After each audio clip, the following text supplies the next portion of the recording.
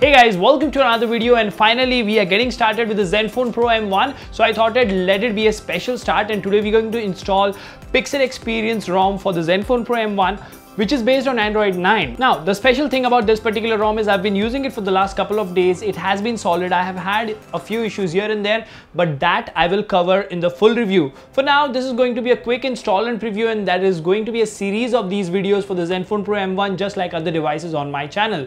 For now, if you've not already, please subscribe and hit the notification bell icon, because hey, we do awesome stuff with smartphones. At the same time, here's a card to my second channel, that is Kratos390. Go ahead and check that channel out as well. Now, without further ado, hello awesome people, welcome to Smartphone Tutorials. My name is Kailash. Let's get flashing.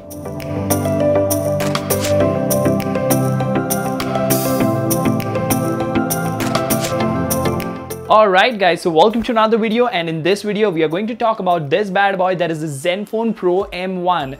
Excellent value for money, and it has a ton of custom ROMs as well. And apologies to the viewers who are using this particular device as their daily driver, because you guys have waited a very long time after the unboxing. But rest assured, we should have a lot of videos coming up for this device, and we are starting with this baby right here. Now, as you can see over here, we are running Android 9, that is Android Pie, and this ROM is none other than Pixel Experience. Now, this very same ROM was covered yesterday for Rolex and Riva, and this one is Zenfone Pro M1. And let's go to build number. There you have it, that psychedelic Easter egg for Android Pie. Yes, it is there. The tabbed or the pill for gestures and stuff is there. So yes, this is a full-fledged custom ROM which is based on Android 9.0, and the aim of this ROM is to make you feel as if you are using a Google Pixel. Now, there are a few issues with this particular ROM. The stock launcher, for that matter, gives you a few bugs, like there are glitches here and there and stuff, and I've been using it for more than 24 hours.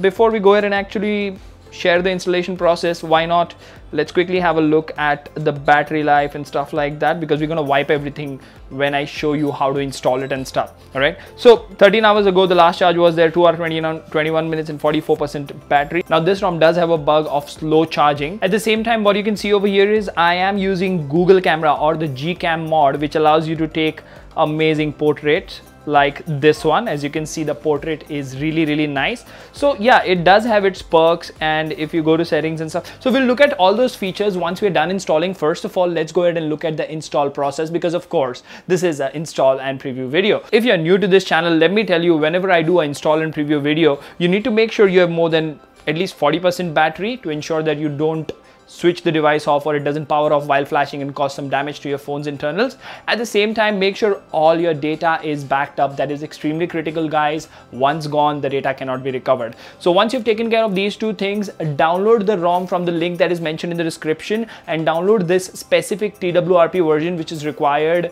for you to flash this particular ROM. Now, that's all you need to get on to the Pixel Experience train. Of course, you need to have an unlocked bootloader. There is an unofficial way of unlocking the bootloader for the Zenfone Pro M1.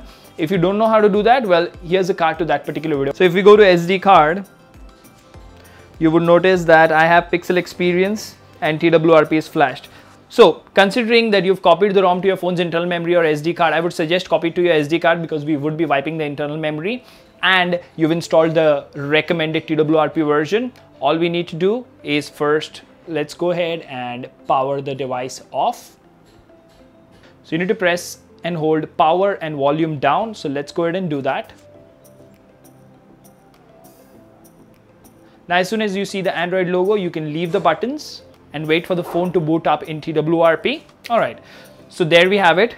The TWRP that we're talking about is 3.2.3, and there is a decryption thing that can create a problem for your phone. It did create a problem for me when I flashed it. That is the reason I told you back up everything, including the internal memory. So that is the reason I have the ROM copied into the phone's memory card, not in the internal memory. So first things first, we will go ahead and decrypt this device. Even if you are encrypted or not, you might want to go ahead and do this because this will give you a very, very pure and clean install. So let's go to wipe, format data, and type in yes. Now before you click this particular tick mark, let me warn you, this is going to erase everything on your phone, including your internal memory except your SD card. So let's go ahead and tap this. All right, so that should decrypt your device. Now we will go to the main screen and then reboot and recovery and do not install. So what we're doing now is we are booting back to recovery so that it has all the partitions available, and then we will install the ROM. And there is a fix zip available which disables the force closures that you might face on the launcher and the camera app. So now what we'll do is, now that we are back in TWRP, let's go to wipe, let's go to advanced wipe, Delvic, cache, system, vendor, data, and internal storage. We won't be wiping micro SD or USB OTG. Swipe to wipe. So now we are all set to install the ROM. So let's go to install, upper level, and we will go to external SD.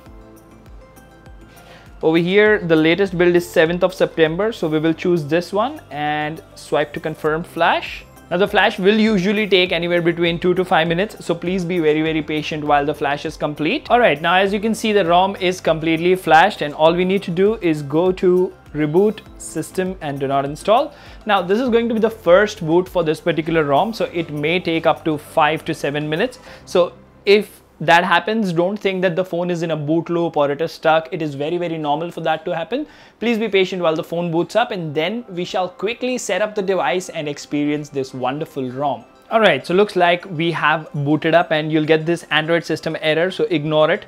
Let's quickly skip through the setup screen and let's have a look at the ROM. Alright, so we have booted up. We can see the Pixel wallpaper, the Pixel 2 launcher, which is based on Android Pie.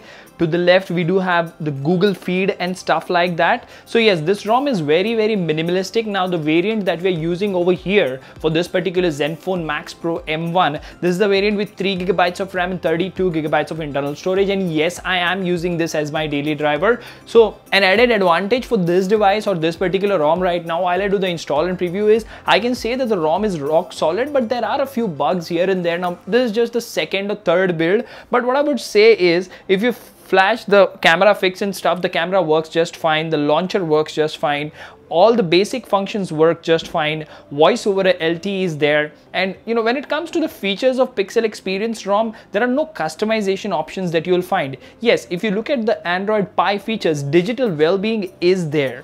So that is a good thing that is integrated into the ROM, and this launcher is directly from Android P, and this ROM itself is based on PR1, that is public release 1 of Android Pie. So it has all those artificial intelligence features of AI battery and AI brightness and stuff like that. And yes, you can definitely go ahead and install the Gcam mod on this particular ROM, and it works just fine. But overall, I think you can use it as a daily driver.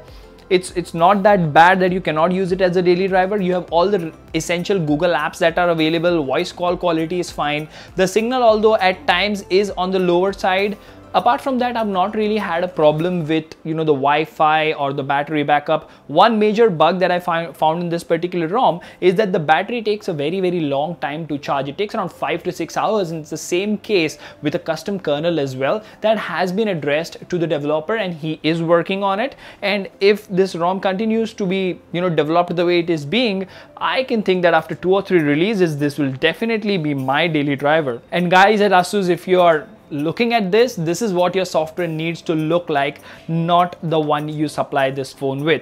But for now, this was a quick install and preview. I will be doing a full review of this ROM. Now let me know in the comment section, what other ROMs do you want to see for the Zenfone Max Pro M1. For now, this is Kailash signing off at Smartphone Tutorials. Until the next one, keep smiling, take care, goodbye.